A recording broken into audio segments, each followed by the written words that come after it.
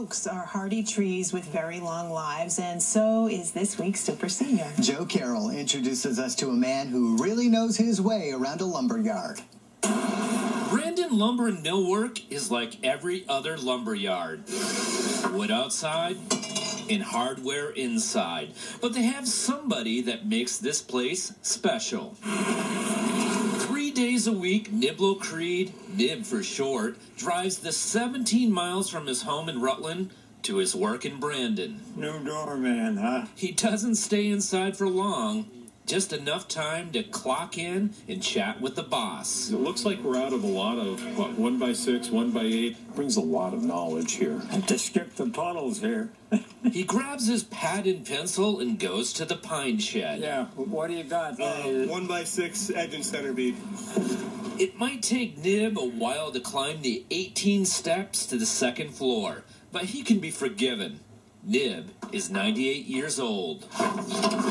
His job is to stack and grade the wood. Once he's in his position, he is swinging 16-foot pieces of lumber. Like 16s go there, 14s, 12s, 10s. Nib comes from 3 generations of lumbermen. I kind of like a little sawdust around. It looks like it's being used, you know. At one time, Nib owned 5 lumber yards in upstate New York. He sold them all in his 60s and came to Vermont. I love Vermont. I always said I'm going to own a piece of Vermont. He wasn't a stranger to the Green Mountains. As a kid, he went to camp on Lake Memphremagog. But just weeks after arriving in the Green Mountains, the adult Nib got bored. He needed to work. I stayed retired about 3 weeks, and then I got fed up with that. He ended up at the Brandon Lumber Yard, a job he's been doing for 35 years. You're 98. How do you feel?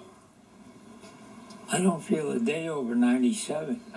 In truth, Nib has slowed down. I don't get down too good anymore, so I use this thing. But it's hard for coworkers to complain about an achy back when a man for some is twice their age is out there in the freezing cold and sweltering heat, just doing his job. He doesn't just show up and, get the emeritus status where he can sit in a corner and tell stories all day. If he did, he would tell them about skiing until he was 90, being the chairman of a board of a New York hospital, and hanging out with Nelson Rockefeller.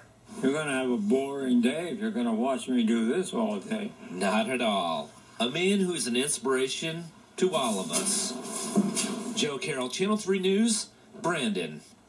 Not at all. Not at all. Nib is widowed. He has 4 children. And in case you were wondering, Niblo is a family name. All right, so 98 years